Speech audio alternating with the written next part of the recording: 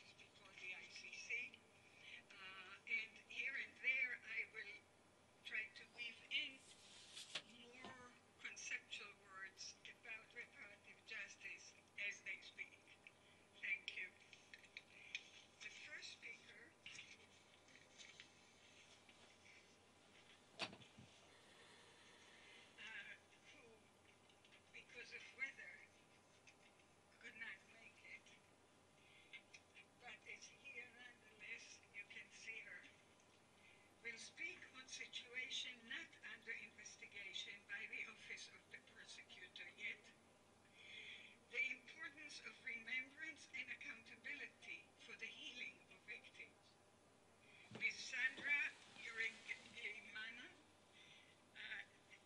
built with her family and sister the Foundation of Hope. And she will tell you her story as a child survivor of the 2004 Gatumba massacre in the border area between DRC and Burundi. Sandra, please.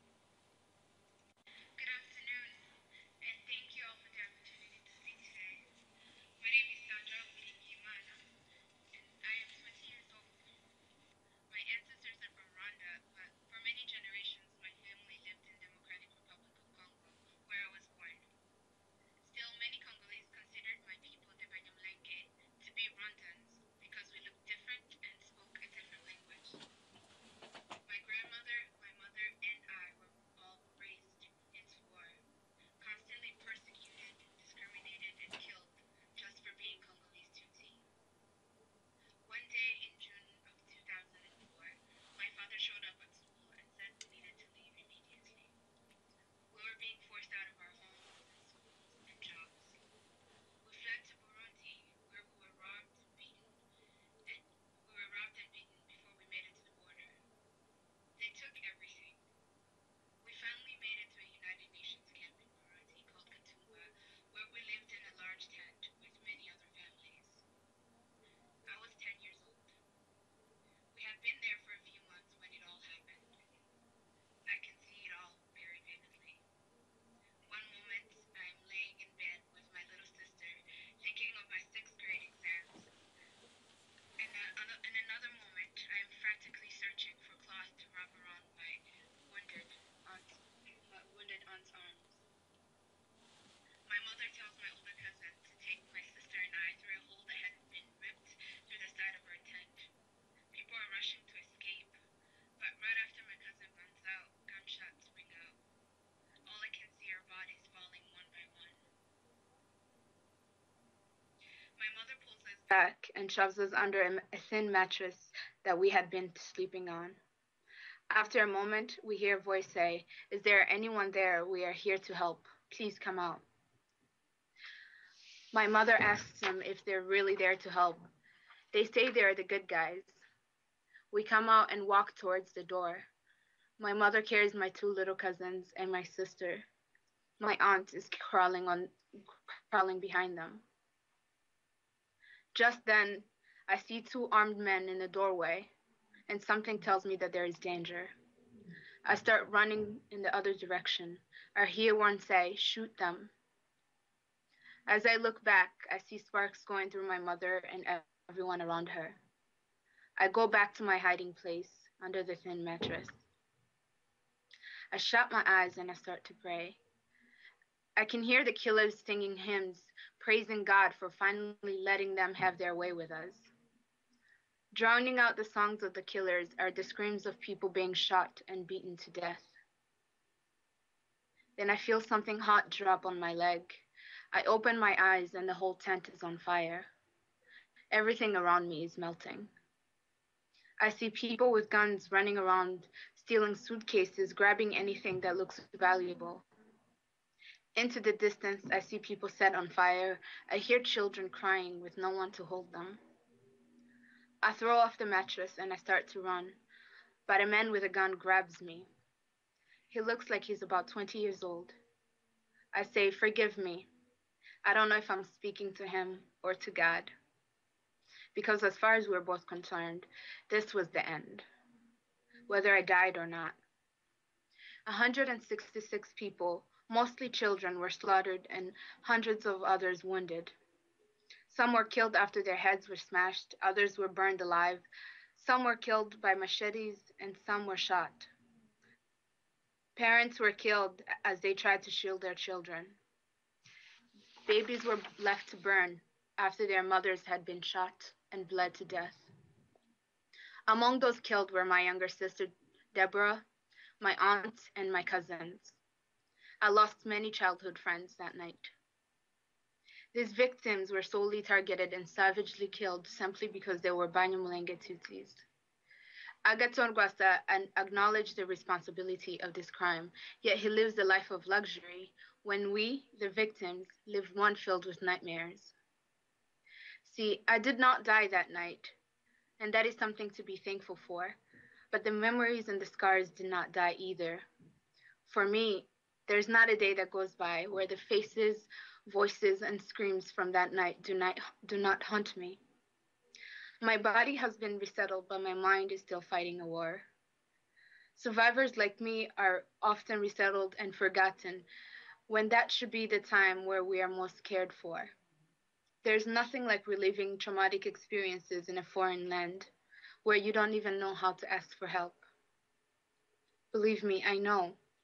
Mental illness is common after these sort of tragedies, but unfortunately, survivors are neglected to deal with it on their own after they have been resettled. Living holistic lives becomes nearly impossible.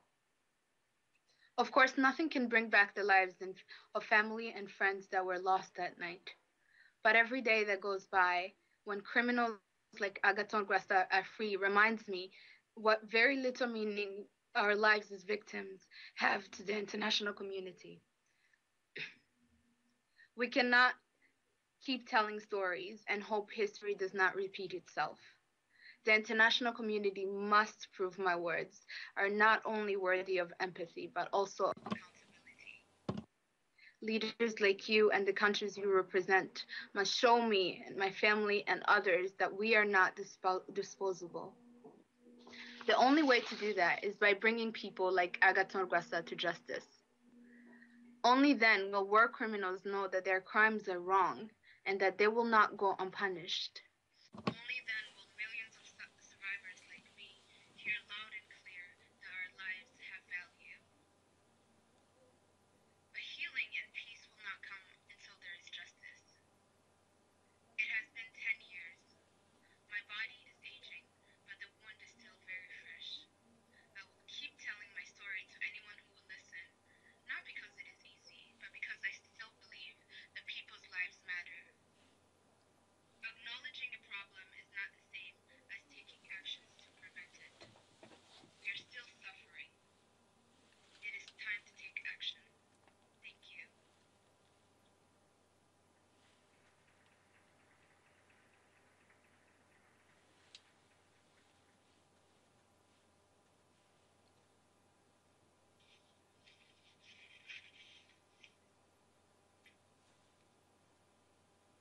In terms of the process,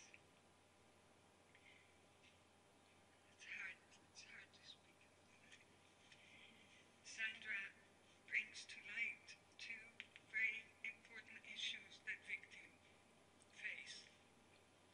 Number one, what we call in our theories the conspiracy of silence that happens after victimization. That leaves them feeling lonely, uncared for, unimportant, isolated.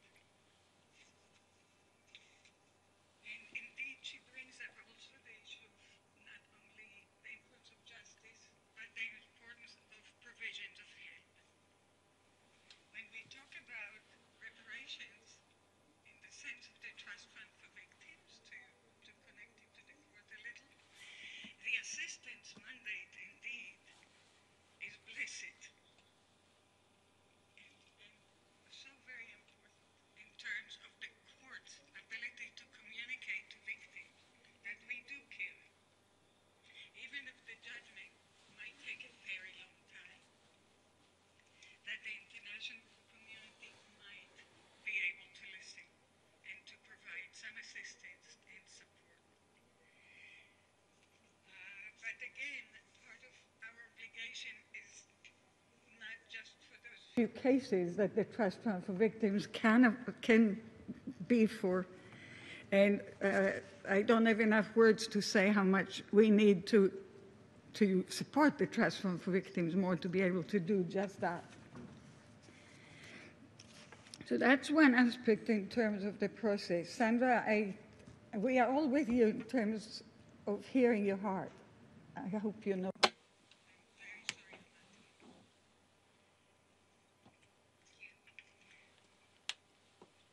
Let's continue. The next speaker, who again generously and courageously agreed to speak, is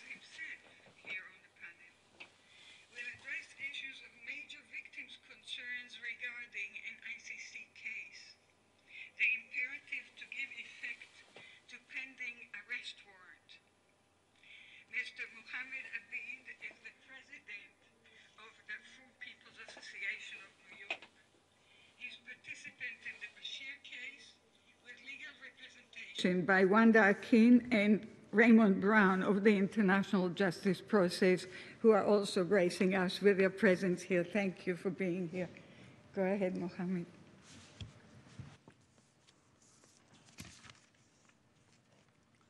Thank you very much. And thank you, all of you, ladies and gentlemen. And thank you for the International Justice Project to give me this opportunity to speak here today. And thank you, everyone here at the panel, in sharing the stories and the perspective.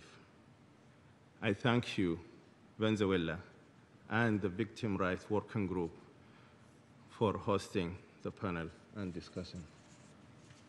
My name is Muhammad Ebaid. Oh, I missed it. Sorry. It's okay. My name is Muhammad Ebaid. I was born in 1975 in a small city in North Darfur called Khartoum.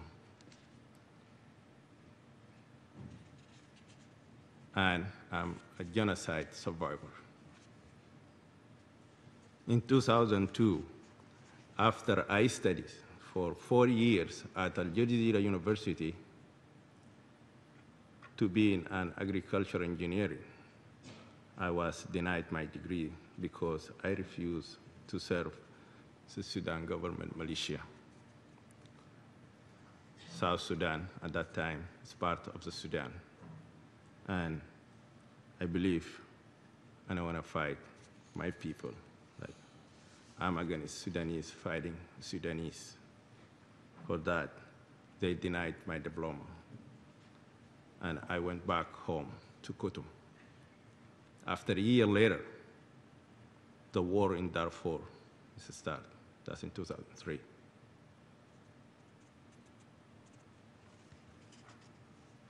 At that time, the rebel group fighting with the Sudan government, and the government targeting the young and educated non-Arab African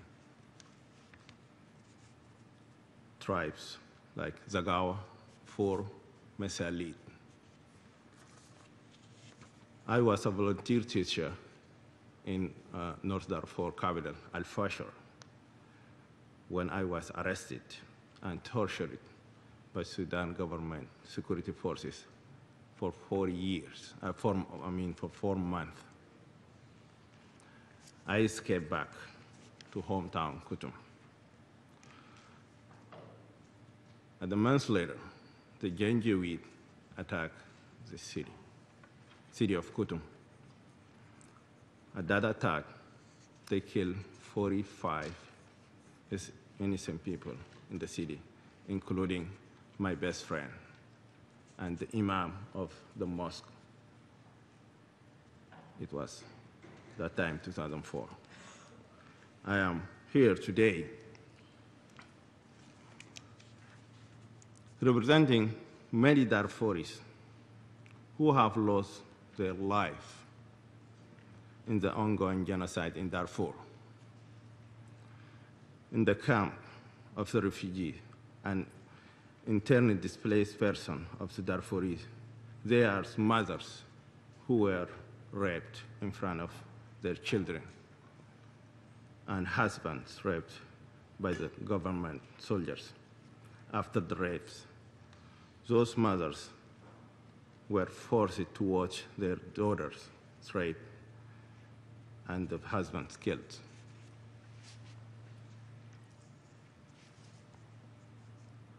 There are thousands of Darfuri children living in refugee camps and in IDP camps.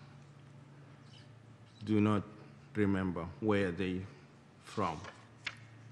There's thousands of Sudanese children living around the world who have never seen Sudan.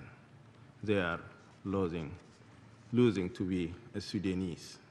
We are losing our future. We need you to deliver justice so we can rebuild our life.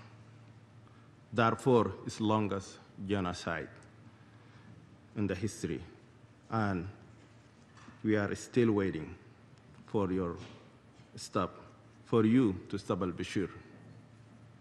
Since he is free, al-Bashir expanded his a genocide campaign to the other marginalized area in South Kurdistan, Blue Nile, and Abyei.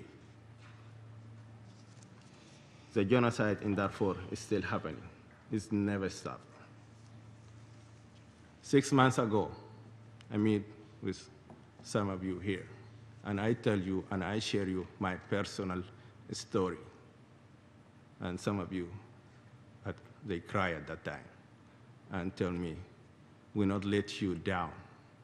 But I'm here to ask you again today, what have you done? What have you done? And what was the action since the last time that you saw me? Why the ICC give the why give the ICC power to issue arrest warrant, but then no power to enforce the arrest warrant? Why there are no penalty for the state that failed to arrest him, al-Bashir? We need more situation like Nigeria, where al-Bashir was afraid that he was going to be arrested, and he just ran away. We need you to put more pressure on him. We need the African Union to support the ICC. The African state, Paris, will cooperate with ICC and not welcoming al-Bashir. What does victim accept from ICC as recognized victims? When a victim comes to you and tell and share the stories, the personal stories, it's always painful, like what we heard here today from the young lady. It is because the promise you got to get and punish the perpetrator. We trust you. This is only reason to be witness. Don't only speak with us when you went to our testimony. The court should stay engaged. We are witness and can help you with your case. We want help. And we also want you to meet with us, not only use us. We ask the court are supposed to help us. How are you feeling your obligation to us? Also, you need to protect victims. So when someone like Kenyatta showing up to the ICC, victims can finally get the justice.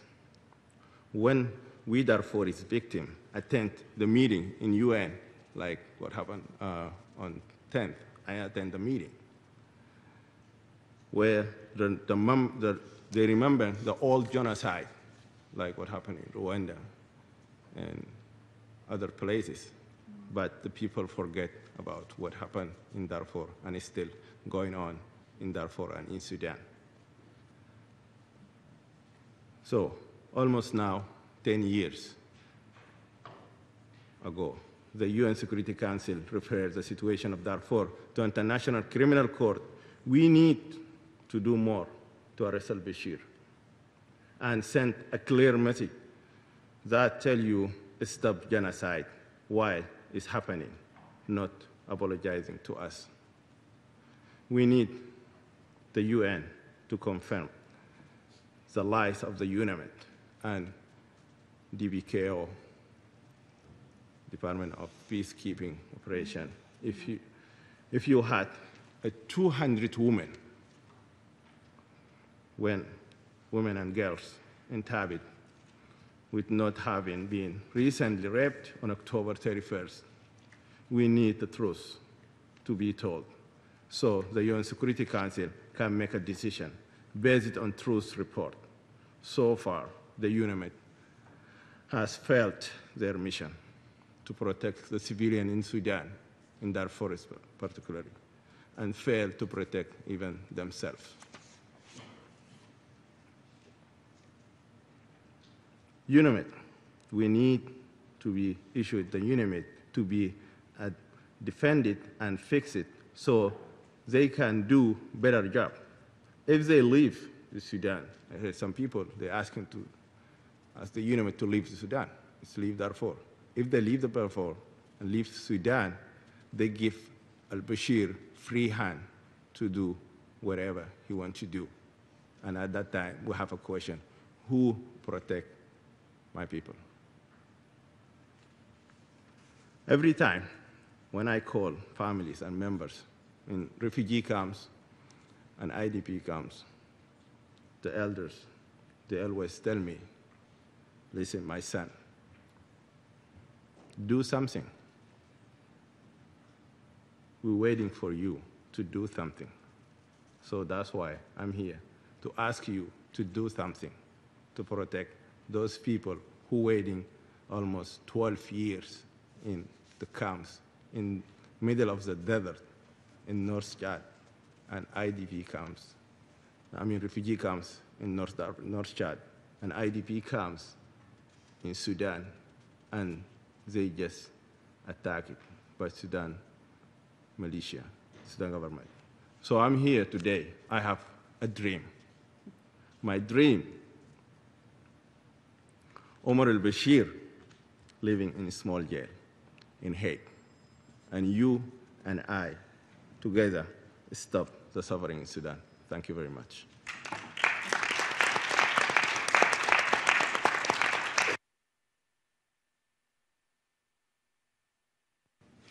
Thank you, Mohammed, very much for giving us another chance and speaking to us again.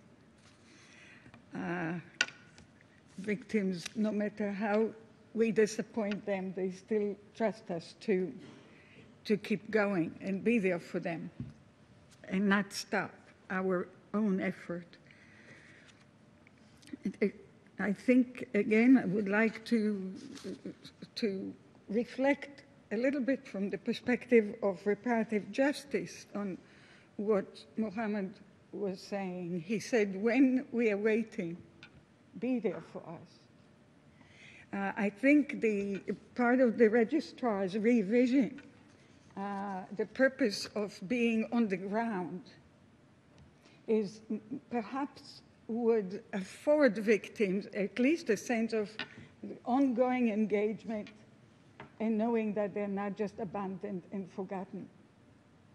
And again, in terms of reparative justice, the words like outreach that the court uses may perhaps be better reflecting victims' requests if we call it presence.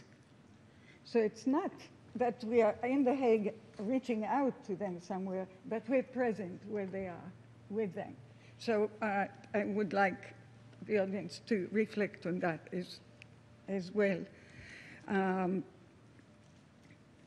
Of course, protection issues are abandoned, and I'm sure you will speak to that as well. And of course, we speak about both physical and psychological protection. And we can talk about that later. Let's move on to Mr. Fidel Zita. Whom some of you know. He will speak on reparative justice, a victim-centered approach to judicial proceedings, reparation, and prevention. Mr. Fidel Zita is the legal representative of Victims in the DRC, in the Katanga and I never can pronounce it, Gudolo case. Thank you.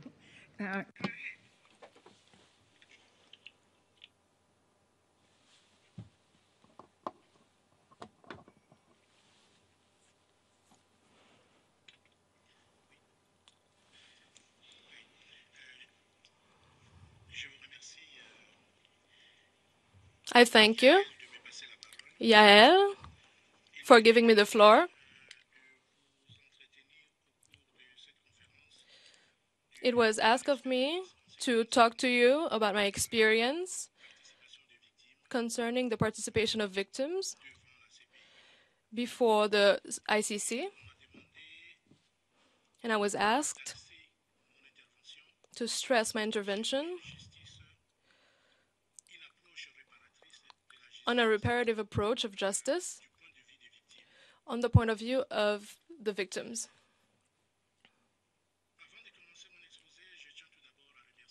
Before I start my presentation, I would like to thank the organizations to share with you and to stress that in all the meetings that I have assisted in the meetings before the ICC, it has always been reminded that the biggest innovation before the ICC or the Rome Statute is to allow the victims to participate to the trial and the possibility for the victims to obtain reparation. During this afternoon, the question of reparative justice will come often, and I will share with you the experience I'm living, because in the cases I'm intervening in, one of them concerns Jermaine Katanga, the first trial chamber asked the graph to consult the victims in collaboration with the legal representation of the victims during last month. And so I have a lot of elements to share with you concerning the victims' expectations in terms of reparation. For a good comprehension of the cases, I would like to make a brief presentation of the cases of the victims I represent during the trial. There are 364 victims invited to participate, and they are in two groups. The first group concerning women, children that were victims of the crimes committed in the concerned village, and the other group, the ex-child soldiers that were also victims.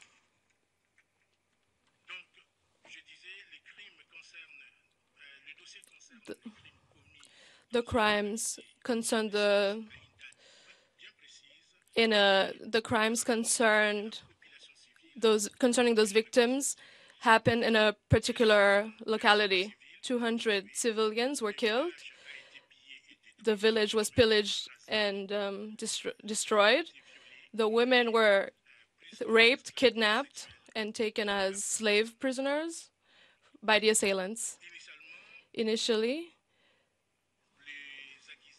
the accused were persecuted together, jointly, but in November 2012, for technical reasons, the judges decided to sever the two accused.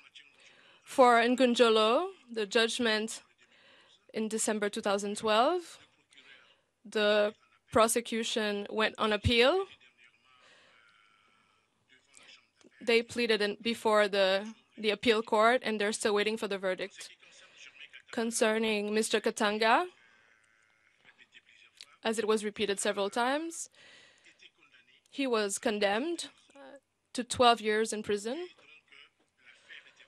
And so the trial is over. That's why there is a reparation phase going on.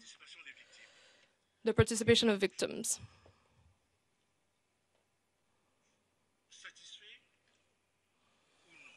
Satisfied or not?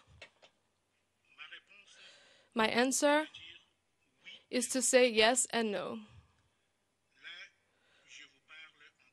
Now I'm talking in terms of trial, because the participation in the trial is also a reparation proceeding. The fact for the victims to tell what they lived in the form, with the idea of that the story that they just wrote on this piece of paper will get to the judge and that the judge will know about it, is a huge relief and a beginning of acknowledgement and a valorization that the victims retrieve by making this. And this is the reason why they participate. During the whole trial, the victims came all to the gatherings to be informed of the advancement of the proceedings,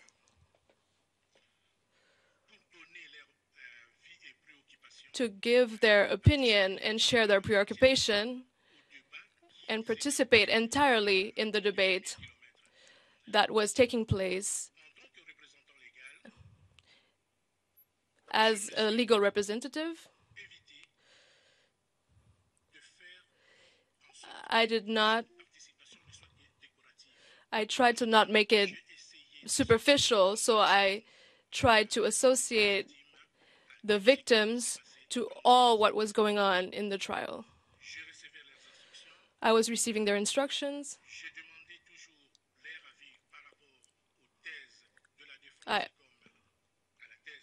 I always asked for their opinions regarding the arguments of the prosecution as well.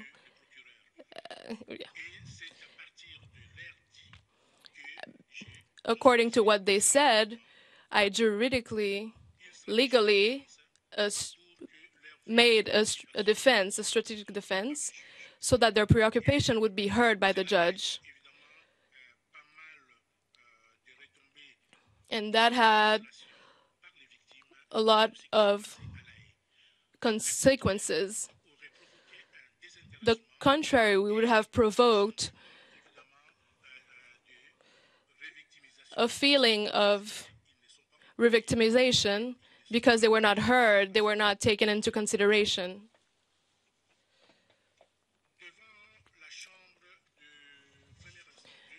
Before the second chamber, trial chamber, the victims were allowed to participate to all the proceedings.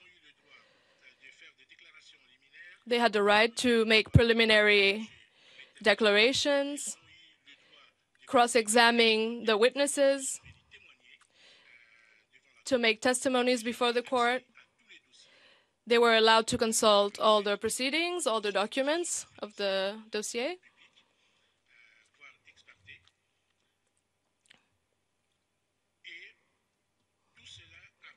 All that allowed the victims to contribute to the debate for the manifestation of the truth. It also happened that the point of view of the victims were considered as a third way. When the prosecutors, as the defense, did not agree, the intervention of victims helped the judge as a third way to try to understand the context of the allegations that were debated.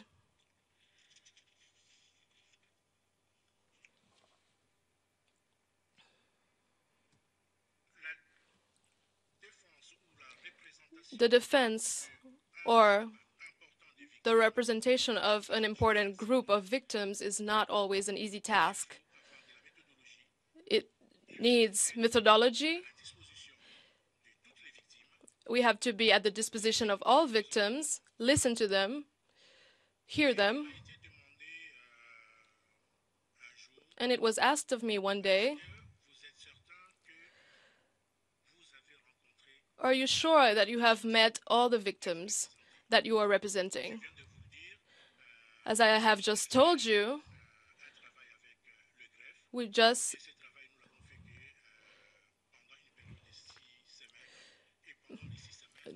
for 6 weeks we have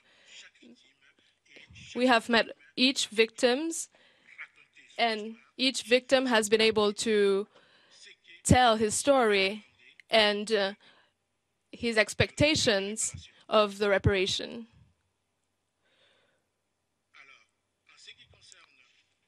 So, in regard to the expectations of victims, to justice in general, to what is going on in the court, two main points. The first one is the determination of the culprit, of the person responsible. And the second one is to obtain reparation of the prejudice suffered. In dealing with the first point,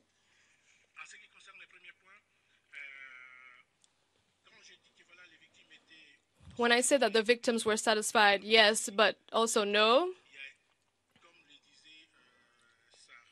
as was Sarah saying, the condemnation, the prosecution of the responsible are very important for the victims. In our case, or in my cases, Ngonjolo was acquitted, and that created, on the part of the victims, an awe. When they were informed by the judgment, they started crying. The victims started crying. It was very difficult to try to console them after an acquittal, because for them there were no doubts. And he was acquitted because the prosecutor could not prove beyond a reasonable doubt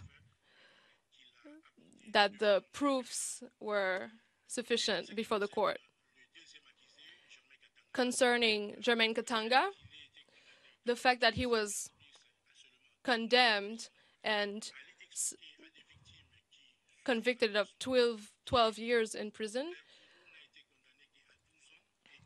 we had to explain to the victims that he was condemned to only 12 years, and as he had already undergone a great deal of his sentence, the victims were in a situation of re-victimization because they were not satisfied by the decisions that were rendered by the court. I am not attacking the judgment. I'm talking in terms of the victims that do not know all the technical proceedings and that do not understand why the judge arrived to this conclusion. Although we explained to them, their expectations were disappointed in terms of this judgment. Right now, their preoccupation is that the real culprit will be brought to justice. Concerning their expectations in terms of reparation,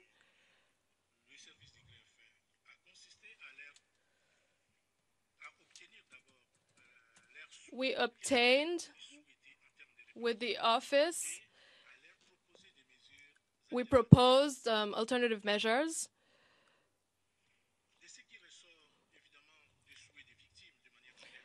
For what the victims want, what is most flagrant. Unfortunately, I have to stop, but what is most flagrant on part of the victims? The crime that they have suffered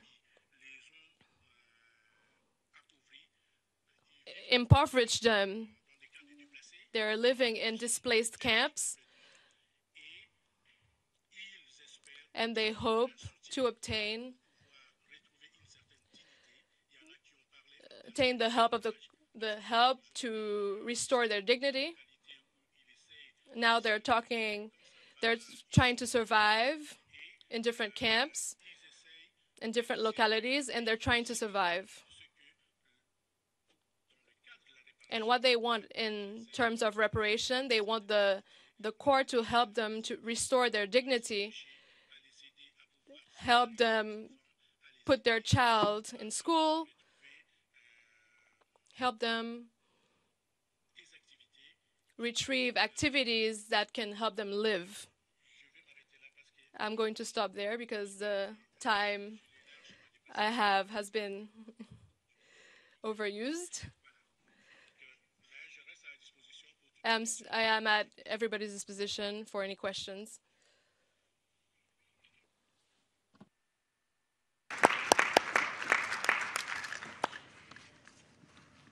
Thank you very much, Fidel. You gave us a great deal of material for thought.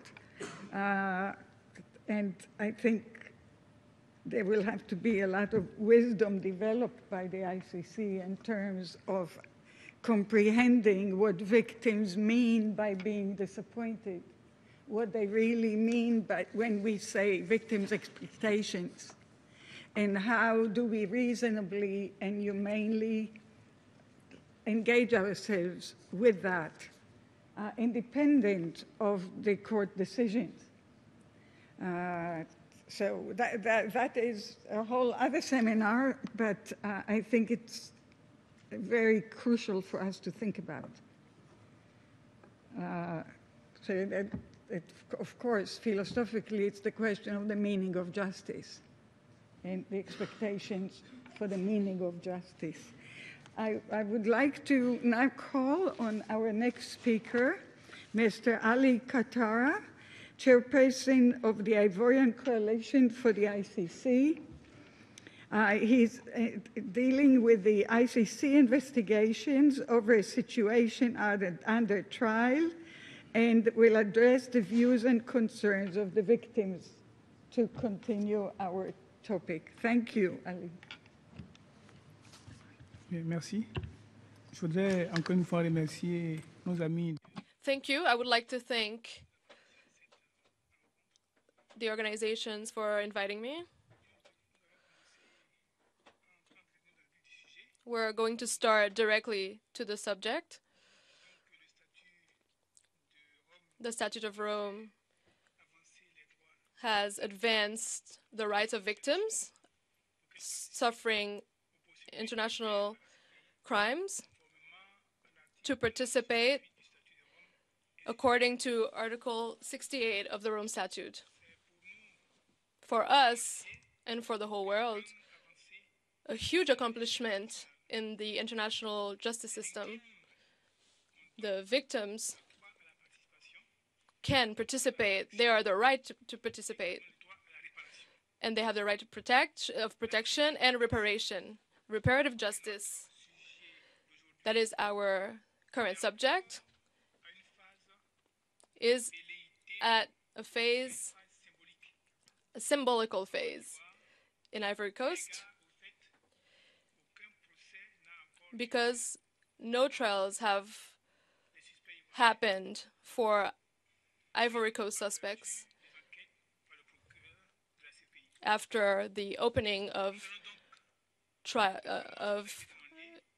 inquiries by the prosecutor.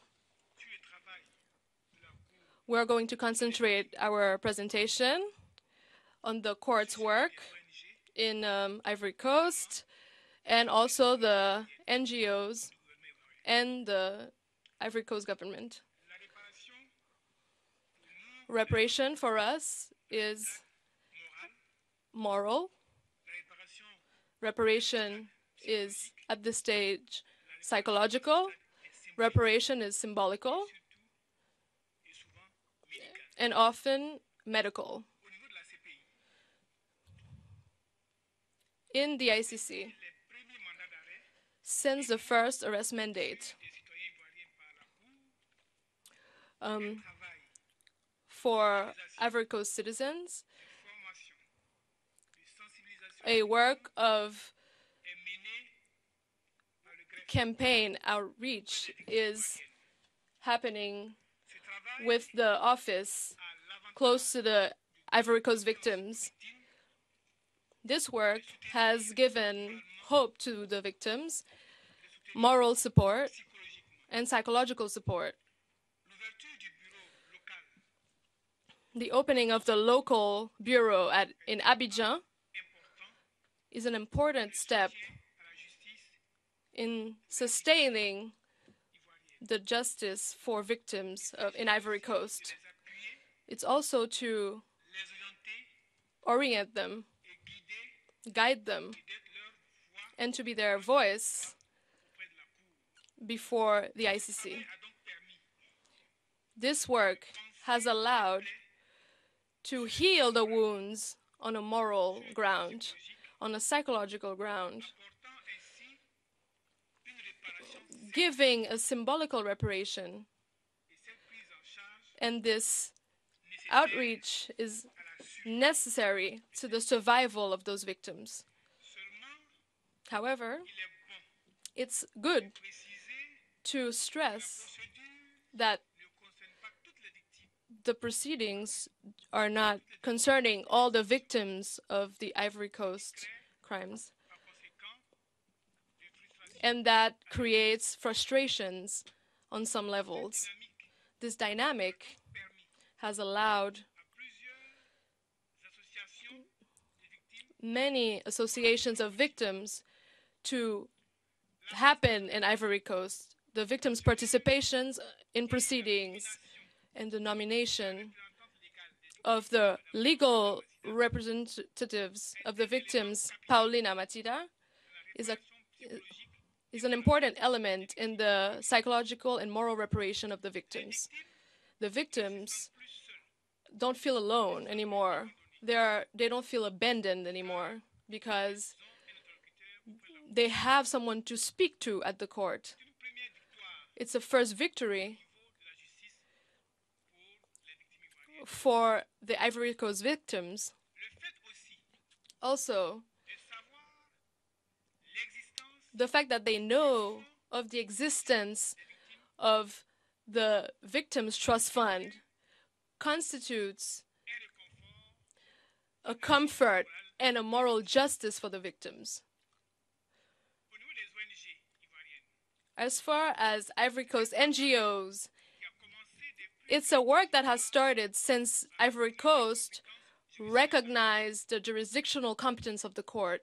c'est un travail de formation, It's a work of formation, of education, de sensibilisation the sensitization, but also juridique of legal representation, psychological and medical, menée quotidiennement that is daily carried out by the NGOs in Ivory Coast. cliniques juridiques Clinical ont vu le jour, legal clinics soutien des partenaires et parcours jusqu'à ce jour have happened de la Côte d'Ivoire. throughout all Ivory Coast.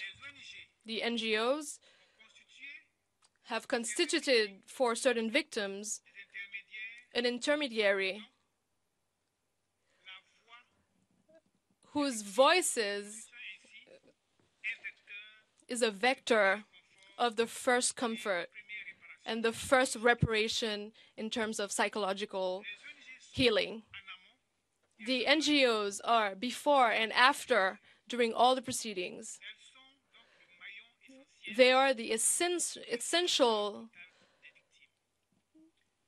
chain for the victims. plusieurs actes For the Ivory Coast governments, a lot of things happened for reparative justice. First of all, the creation of qui est devenu un bureaus for the victims de la solidarité. that became the Ministry of Solidarity. Also, it's the organization and recognition of the Association of Victims, the commemoration Journée nationale of the National Day of Solidarity for the Ivory Coast victims. Also, the symbolical acts towards certain victims des victimes and the trust fund for victims that was just created by the Ivory Coast government and that will be operational starting in 2015. In conclusion, nous pouvons dire que la justice we can say that the reparative justice in Ivory Coast est à un stade embryonnaire is at a preliminary stage. de volonté We need more will and more engagement. On the one hand, with the NGOs, the Ivory Coast governments, and on the other hand, by the court to make it more effective.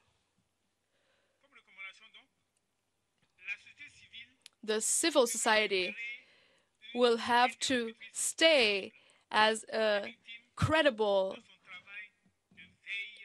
intermediary in the outreach they provide. A recommendation for the court is that the court will have to initiate projects of rehabilitation in Ivory Coast and re-socializations in profit of the victims.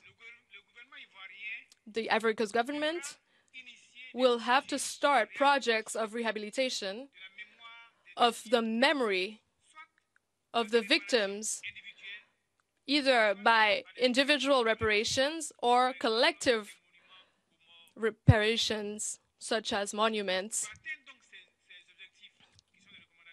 To attain those objectives, the ICC will have to accelerate the organization of the trials, take into account all the victims in cases and situations, and render operational the trust fund for victims. As far as Ivory Coast is concerned, Ivory Coast will have to adopt a law, an implementation law that will allow a reparation for all the victims. This implementation law is indispensable for the protection and the psychological support and moral support of all the victims. I thank you.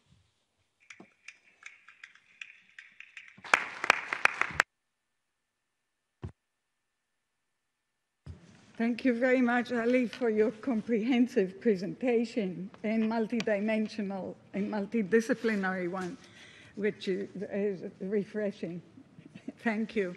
We have to acknowledge that you're talking about future hopes and future plans, and we will be with you in implementing these hopes. Again, I don't want to take more time to show how it applies to reparative justice, because it's not the main focus, although it's the framework we are talking about. Our next speaker, Ms. Juliette Mwambo-Mohol, who is a member of parliament from the Democratic Republic of the Congo and member of the Parliamentarians for Global Actions, couldn't attend, unfortunately, and David Donat-Katin, who is the Secretary General of PGA, will make some comments on her behalf. I would like to take this moment to express our great gratitude, profound gratitude for PGA for taking so much care of all of the technical details and making possible the occurrence of this meeting. Really tireless workers with attending to every little issue. Thank you, David. It should be absolutely acknowledged, as well as the support of all the members of the Victims' Rights Working Group. But really, PGA has been outstanding and great colleagues. Go ahead, David. Thank you, Yael. And we are very sorry that our treasurer of the PGA Congolese group, Juliette, who addressed the plenary of the last ASP in The Hague, could not be with us. Juliette Mpampo is a woman MP from North Kivu who created a small family foundation to help women victims of sexual and gender-based violence. In doing so, she's collecting help that she can find from various sources and trying to give relief and assistance, a mode of rehabilitation for those in need from her constituency. This is not uncommon in the Parliamentarians for Global Action membership.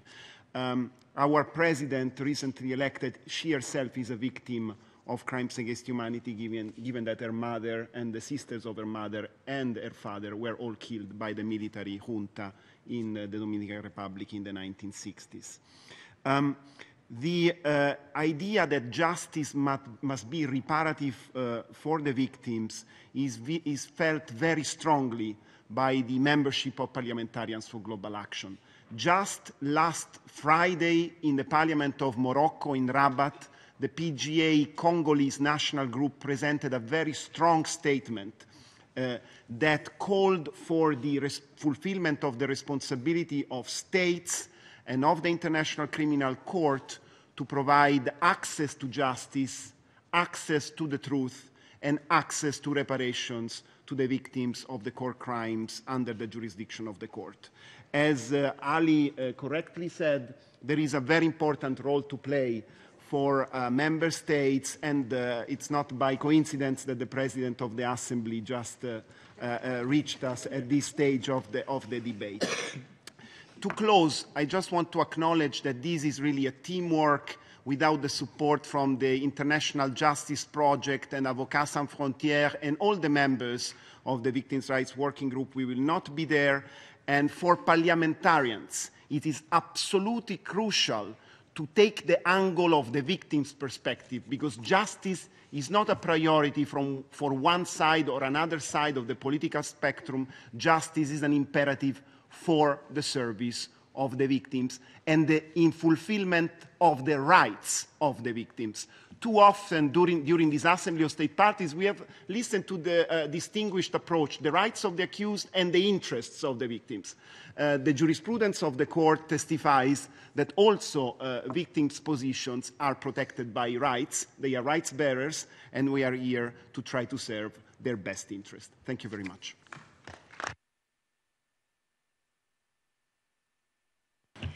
Before I give the floor to the registrar and then happily to the president, also happily for the registrar, sorry.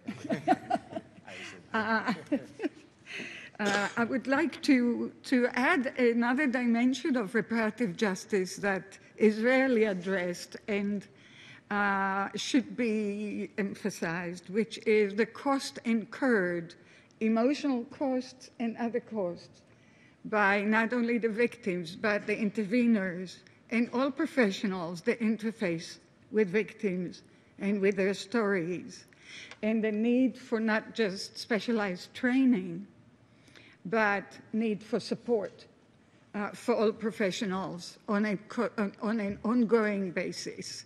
And that goes to any staffer in the court, from interpreters to judges, to the prosecutor, to everyone, and to the intermediaries. I know that when Fidel was talking, he had a lot of feelings about disappointing the victims as the representative of the disappointing court, for example.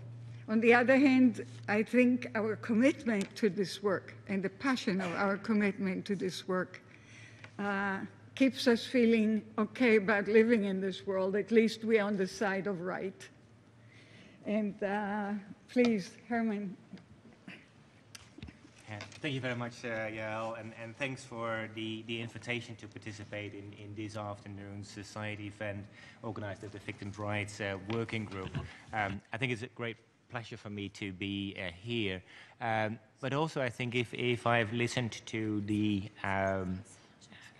speakers before, if I listen to the story that Sandra started off with and the story from Mohammed, it makes you realize what an enormous burden, what an enormous responsibility there is on the court in order to properly and effectively deal with victims.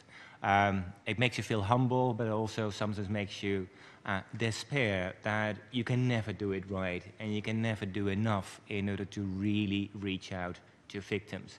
I think that is an incredible burden. If I just look at a number of requests that were addressed to the court, the arrest of Mr. Bashir, and of course I'm not contradicting that, quite to the contrary, we have been pushing for that for years, and unfortunately so far that has been seriously ineffective. The request for reparation, the request for a better representation, a better voice of victims in the proceedings. These are incredibly strong statements. These are statements that the court has to listen to, and that's also why I was so happy to be here, because I was able to listen to those stories.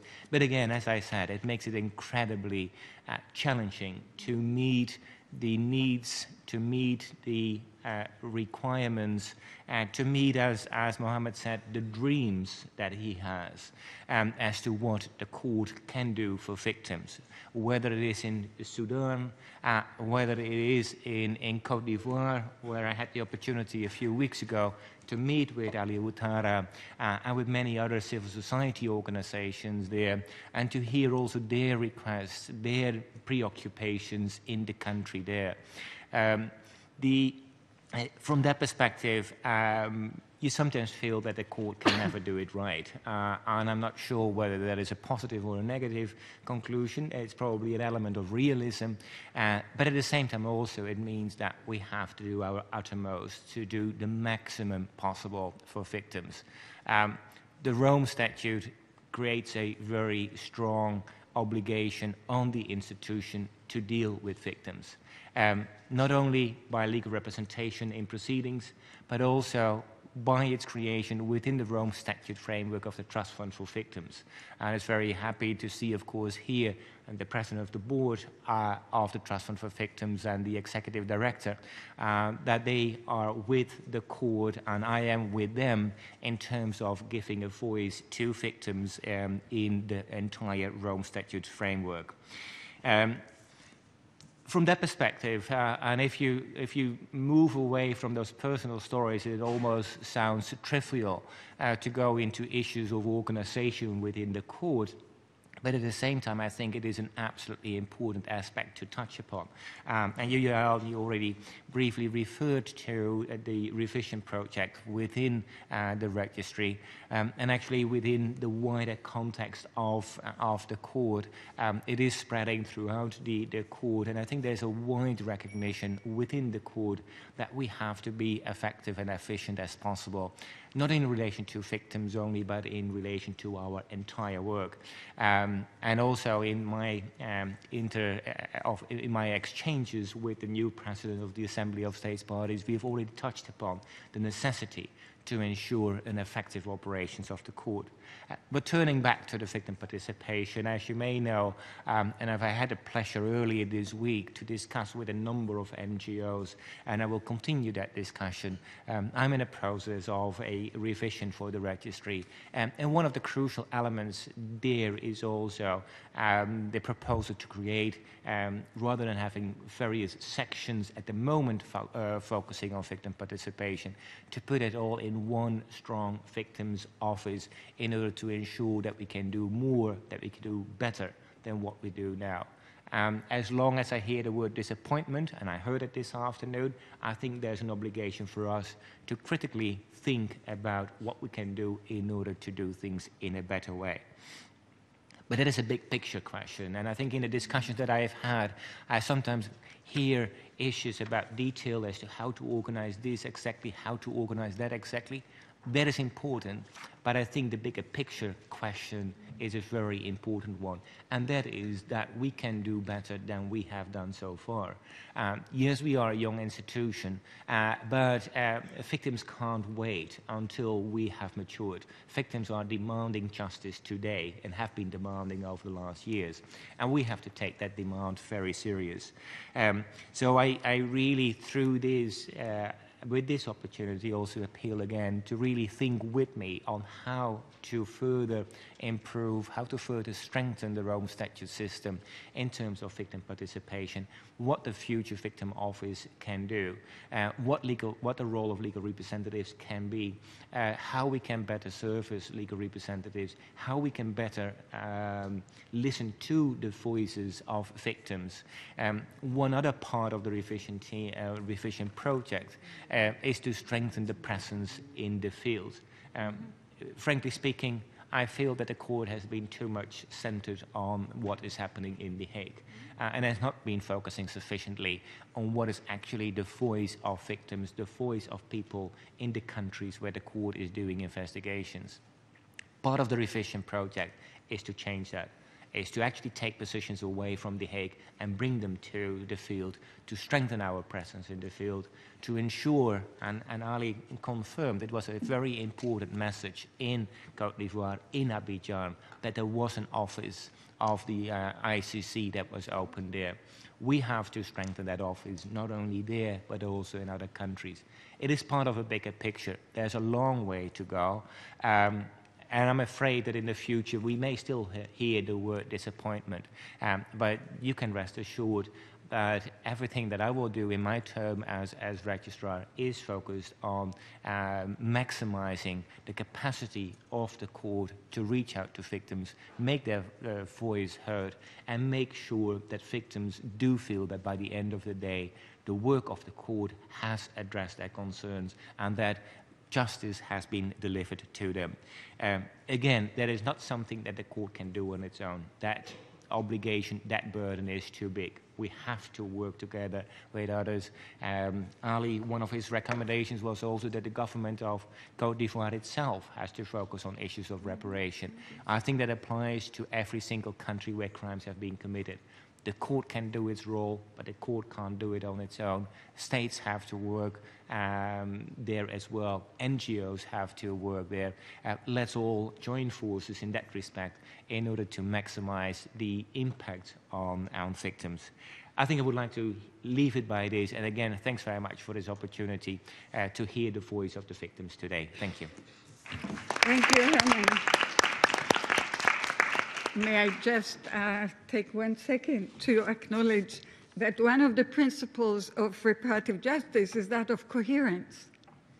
And indeed, in the revision project, there are direction, there's work in that direction, which is very optimistic for me. And of course, the complementarity principles should bring everything we learn to national jurisdictions. So everything we are learning here, including of reparative justice, should go not just to the ICC, but to the ICC as a beacon of how to make justice meaningful in the world. So that is so very important. With a great pleasure, we are graced by our new ASP president. President Kama, please. We are looking forward to your comments.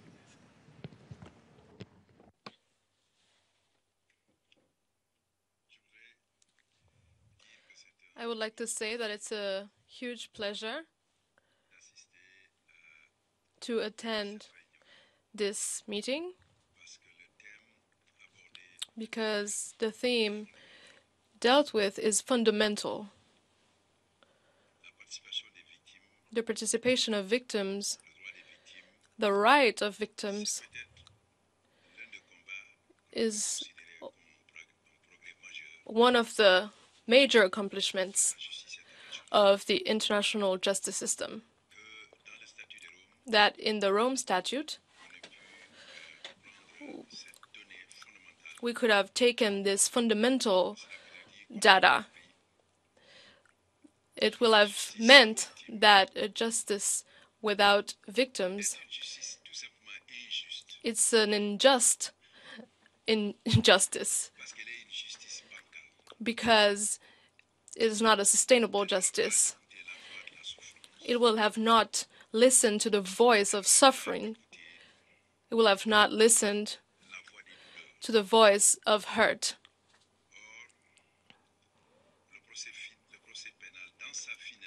The criminal trial in its finality has 3 objectives. First of all, it has a preventive mission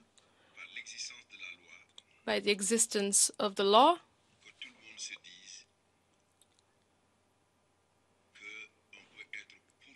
that everyone knows that they can be persecuted, whether they are heads of states, military chiefs, political heads, the equality of prosecutions. This prevention is enhanced by the Nuremberg message, because in Nuremberg, we'd have witnessed that we cannot invoke an official status for that person to be subtracted to justice. The second element is the dissuasive mission.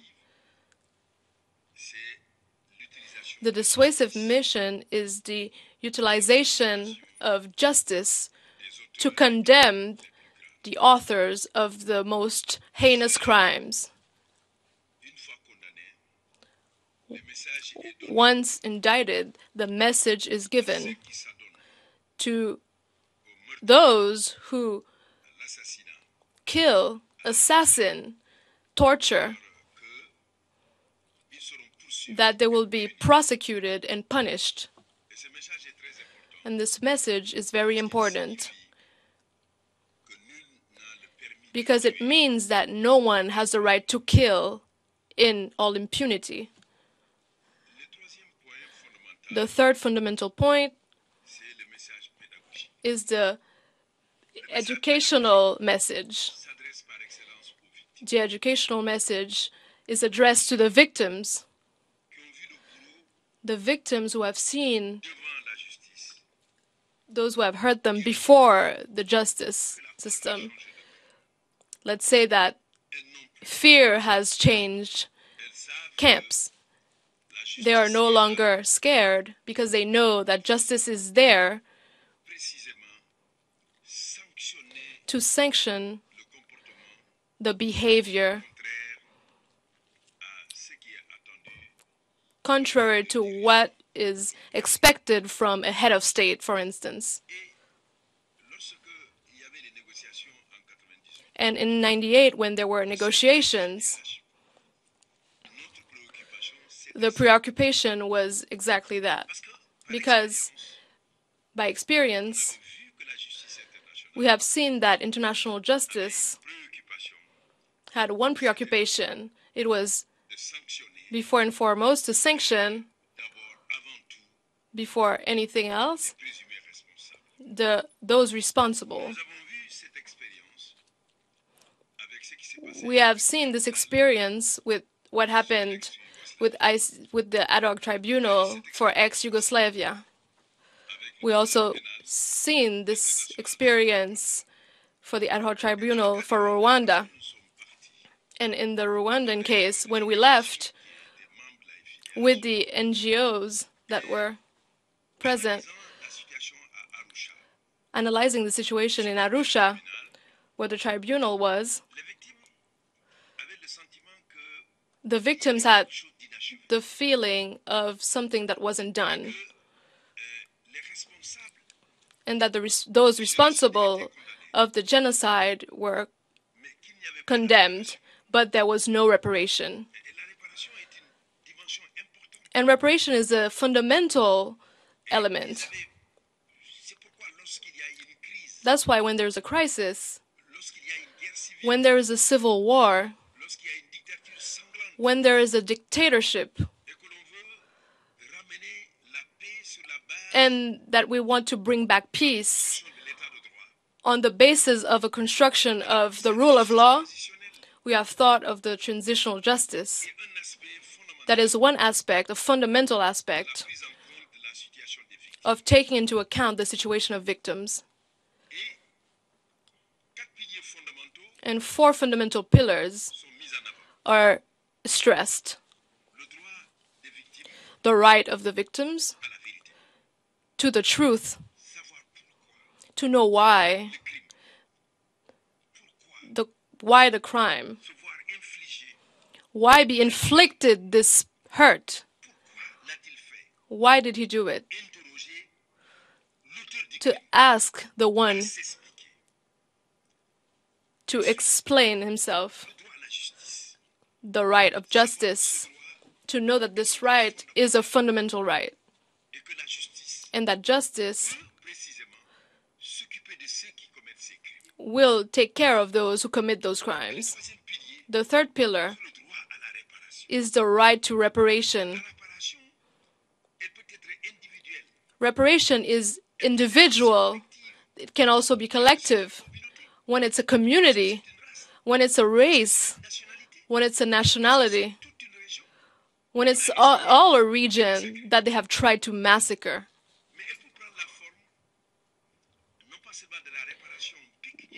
It can take the form of a pecuniary reparation, but also the moral reparation. When we give a memorial to a situation to try to resolve what happened.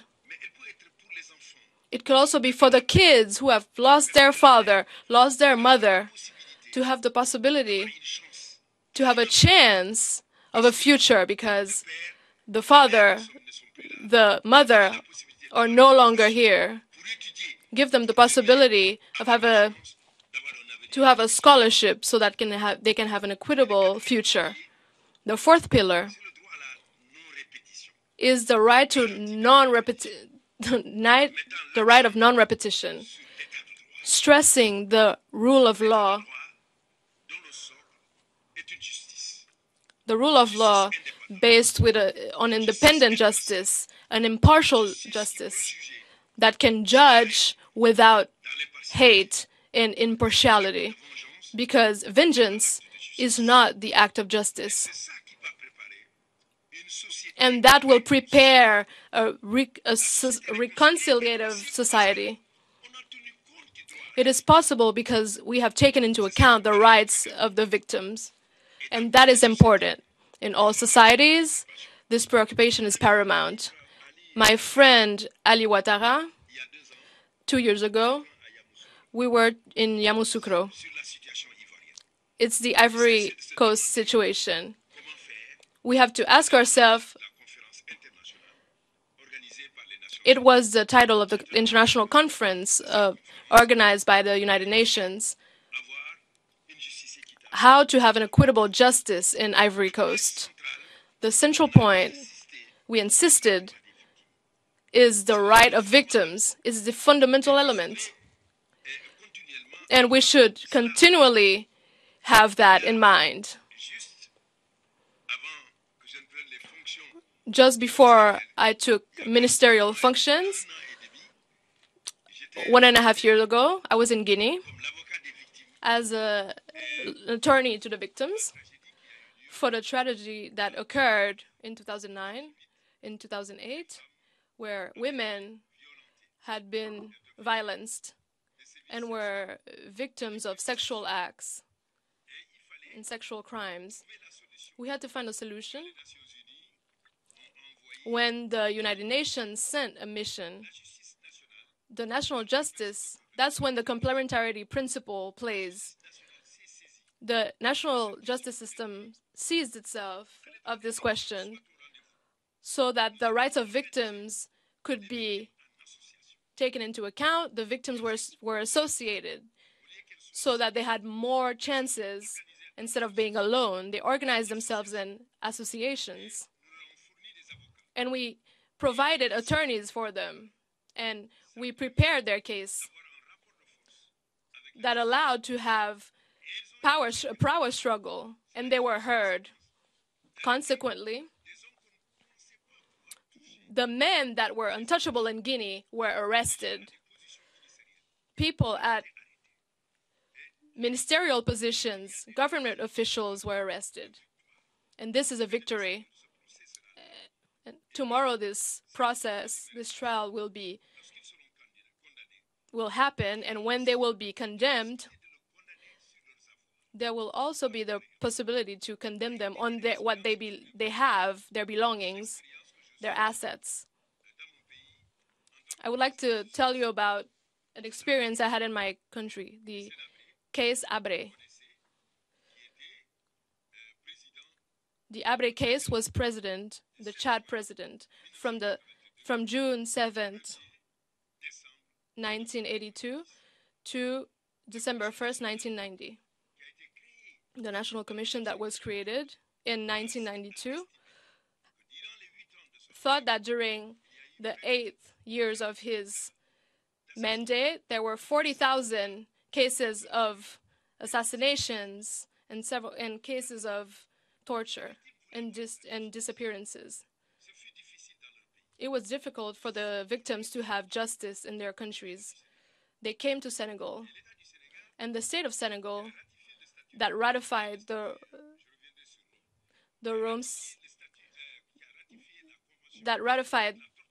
the Convention Against Torture of 1984. Senegal ratified it in 1987, accepted that those victims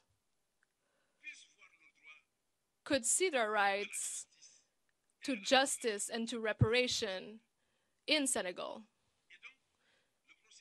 And so the trial is in course. Instruction will finish January 31st. It's possible that the judge decides, because there was an agreement between the African Union and the state of Senegal, an agreement that allowed the ad hoc chambers. Human Rights Watch, AFIDH, also organizations from Chad, African organizations helping the victims. Those organizations were allowed to create that power struggle. That's why the victims can be heard in Senegal. If justice has to be rendered, this is an important step to know that justice is rendered. And the other important case is in Ivory Coast, this procedure has to come to fruition. The last experience I would like to share with you is an organization I created in 1999, African Center for the Prevention of Conflicts. We're 3 friends. We started from a clear idea. One is a university professor, the other one is a doctor, and the other one an attorney. Evaluating the situations of the victims, what should we do? We said, first thing, we have to insist for prevention so there would be no crisis. But if the crisis happen, what should we do? When people have been tortured, killed, we would have to, in this moment, that the victims would be able to be rehabilitated on a medical point of view and a social point of view. All this was important. After that, insist on the fact that there is a trial, the right of justice, the right of reparation. You are right. Those who fight to have access to justice, have access to the law, have access to reparation, is the conditions of peace. Justice and peace go hand in hand. When victims are appeased, because the feelings that can be stemmed from vengeance they will be reconciled. This is the fundamental element for a society of peace, where men, reconciled men, and last, so that we can get away from a society of arbitrary, of violence, and that far away from those who violate rights. I have to leave because they are waiting for me. I encourage you, I felicitate you. This is a fight for truth, to win against tyranny. Thank you.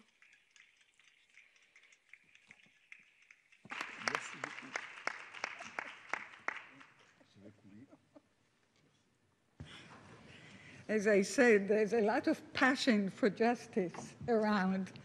And I think that's what keeps us going, ultimately.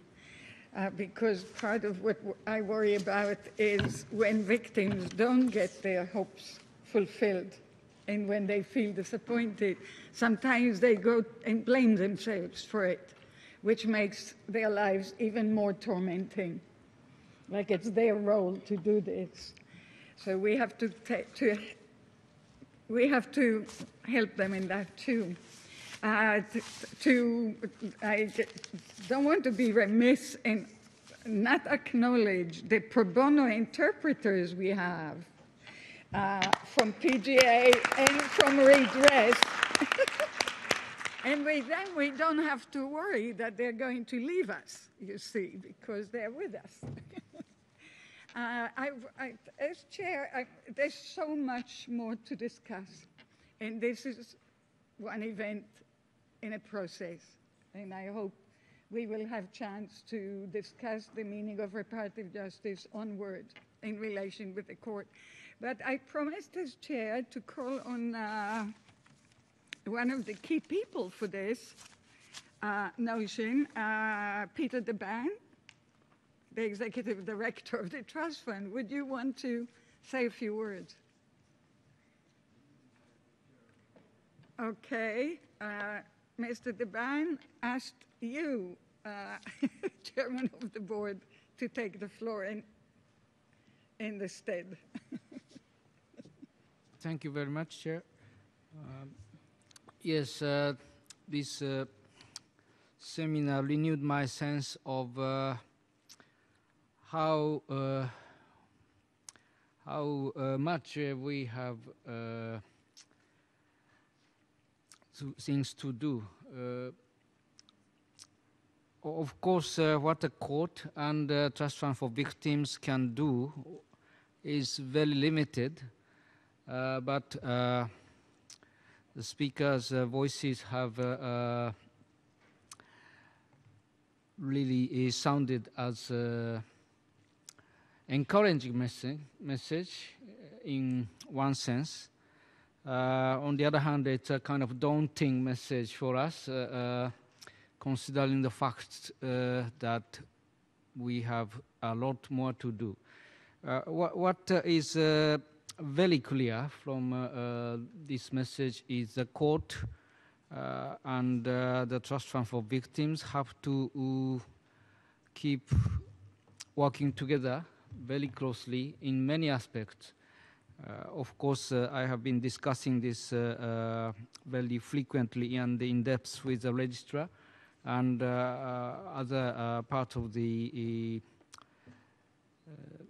court, especially when the reparations orders issued by the appeals chamber are hopefully in a few months' time. There will be more need for us to further cooperate with the chambers. Of course, there are some kind of role sharing and different responsibilities and mandates among the organs of the court and the TFV. But from the eyes of the victims, we are together International Criminal Court, which is supposed to provide redress to those victims of the most serious international crimes. So thank you very much for all speakers in reminding us of our tasks that we have to achieve, hopefully gradually, but without further making them waiting, because they have already been waiting for many years. Thank you very much.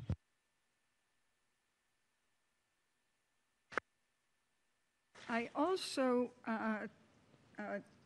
promised last week for the Kenyan victims if they want to make a statement. I think they have their own session, so they might not have taken us up on the invitation. I just wanted to check. Are there any, we have probably time for 1.5 questions or comments of a minute each. Is anyone, go ahead, please introduce yourself. I'm from Darfur. My question is, how long we gonna wait for this? My mother is in the refugee camp.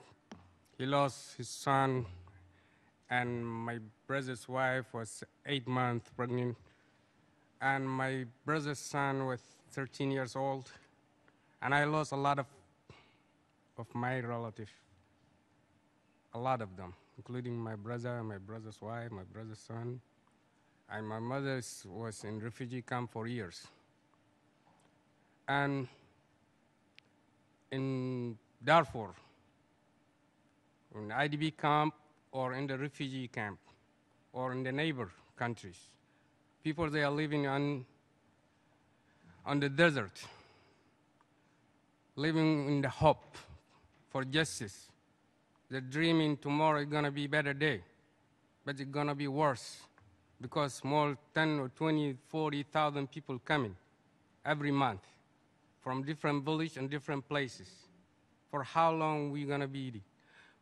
For how long we gonna wait this? It's been over 10 years. All the world leaders, they know this. And shame for UN that they hear what happened in Darfur, what happened recently in Tabet, more than 200 women being raped, some of them are 8 years and under. The UNIMIT failed to defend for themselves, not even the civilian. For how long? For how long we gonna wait for justice? If anyone, like President Obama, if his two daughters get raped, he gonna wait for 10 years? I don't think so. I will tell the truth no matter what. They can ship me back to Africa. I'm ready because I lost everything. No fear on me. Nothing I can be fear of. I don't have any feeling even because I lost more than 58. How many people you know by first name and last name and middle name? More than 58? A few of them you can count them. But I know more than 58 of my relatives, including my brother, my cousin. I have more than 7 brothers and 1 sister. I'm only one left on the brothers. Some of them, yes, some of them died before their accident. But what's gonna happen worse? My question is, how long are we gonna wait for this? Is any justice in this world? People went from here to the moon. Yes, they did. But they can't, they find Bin Laden in somewhere. They find Gaddafi in somewhere. They fight for Egypt, and we don't have anything, that's why. When the UN failed in Rwanda, failed in Bosnia, failed in Darfur, your voice only can be heard. Thank you for international justice. We felt we are not alone. They are always with us. And we're waiting for hope. I don't know for how long. Thank you.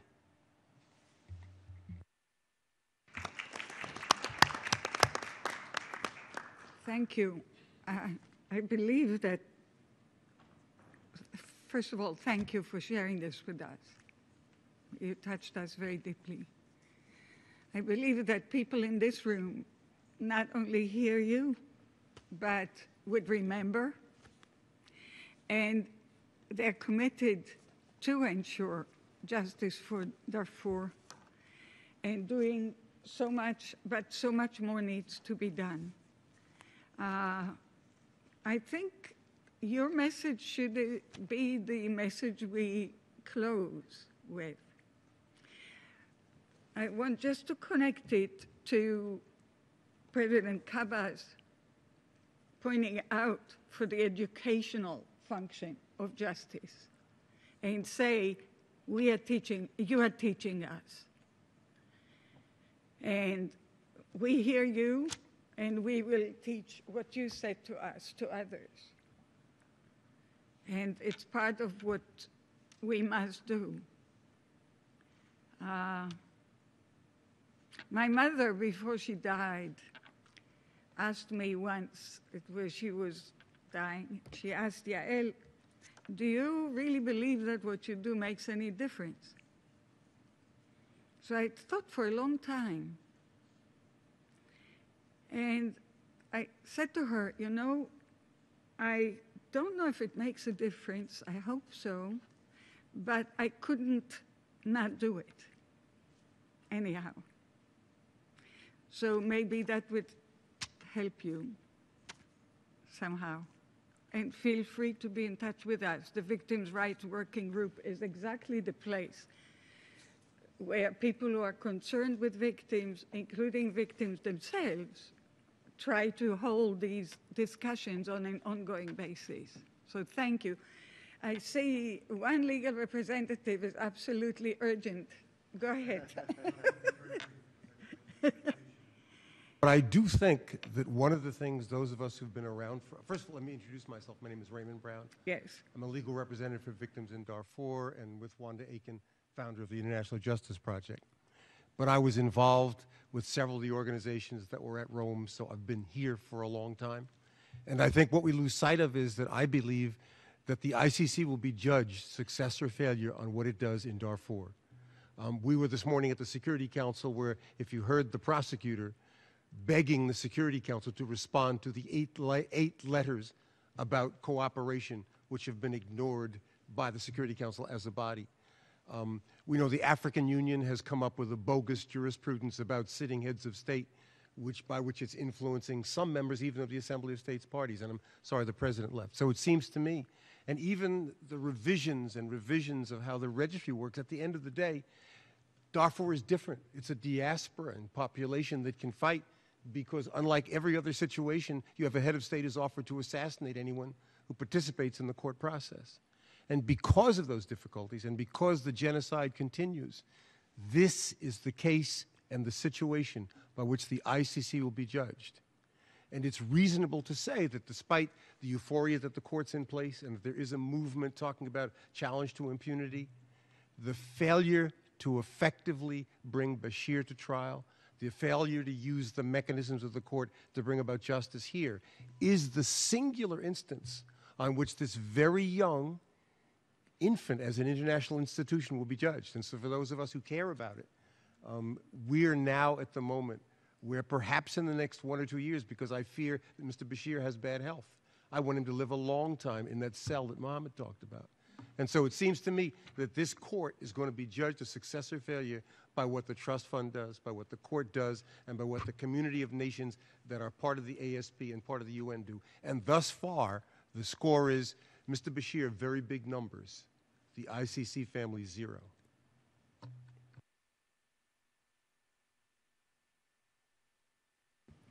Thank you.